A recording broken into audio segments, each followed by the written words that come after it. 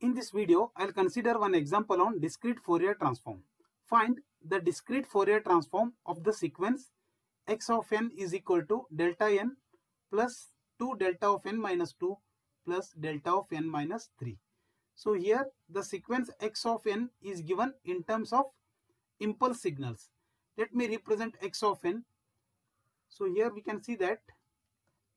Let me draw the signal x of n. Say this is x of n sequence and this is n. So we know that delta n means at n equal to 0 the amplitude of the signal is 1. So at n equal to 0 the value of this is 1. So this will be 1 at n equal to 0. Then at n equal to 1 the signal is not represented, it means it is 0. That is at n equal to 1 its value is 0. Now at n equal to 2 the value of the delta signal or amplitude of the delta signal is 2. That is at n equal to 2 its value is 2. Now at n equal to 3 again its magnitude is 1. So at n equal to 3 its magnitude is 1. So therefore I can write x of n is equal to, we have 1 0, that is 1 0 2 1, that is 2 1. So this is at n equal to 0. So this is the x of n sequence. Now we need to find the discrete Fourier transform of this x of n. So here I will use matrix method to find the DFT of this sequence. Let me use the matrix method. The given sequence is x of n is equal to, we have 1 0 2 1 1 0 2 1.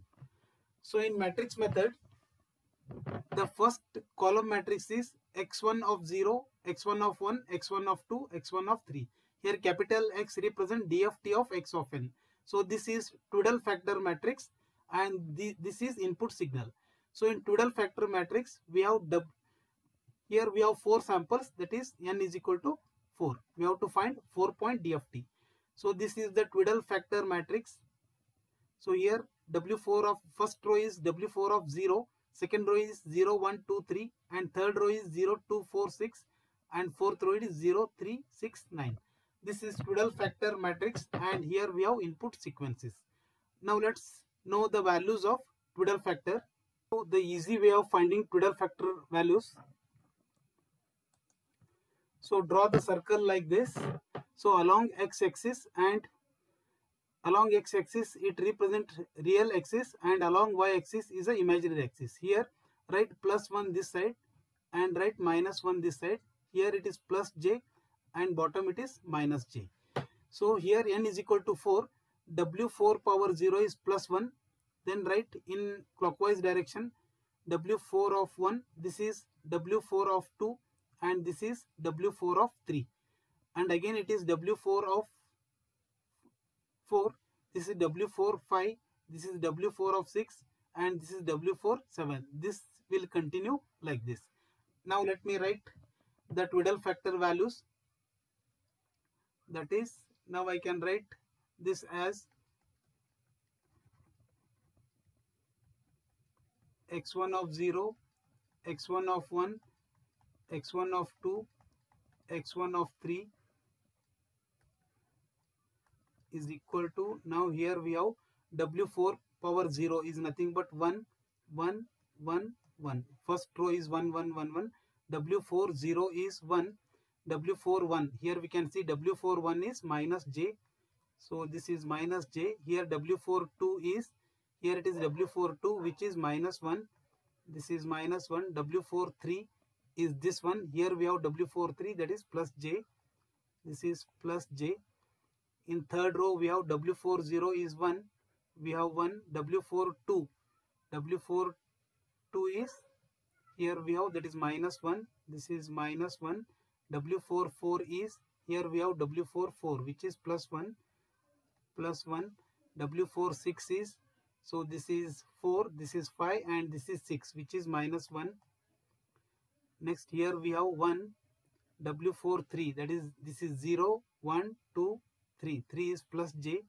So this is plus j. W4 6 is, this is 5, this is 6 which is minus 1, W4 9 is, so it is 0, 1, 2, 3, 4, 5, 6, 7, 8, 9, that is minus j.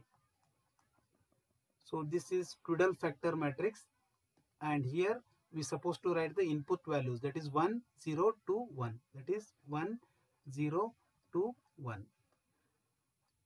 Now perform the matrix multiplication between the square matrix and this column matrix. So I can write here 1 into 1 is 1, plus 1 into 0 is 0, plus 1 into 2 is 2, plus we have 1 into 1 is 1.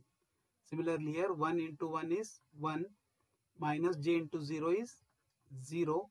We have minus 1 into 2 is minus 2, plus j into 1 is plus j.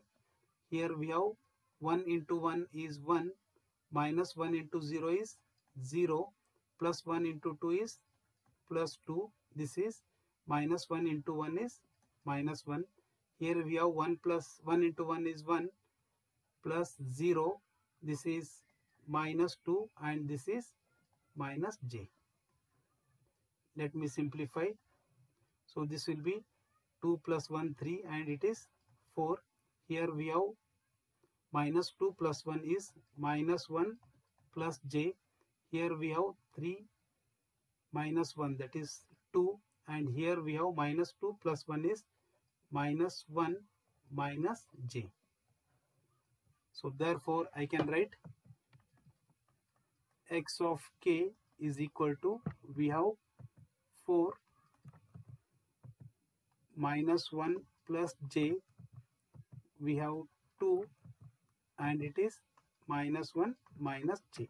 So this is the DFT of given sequence x of n. Thank you for watching.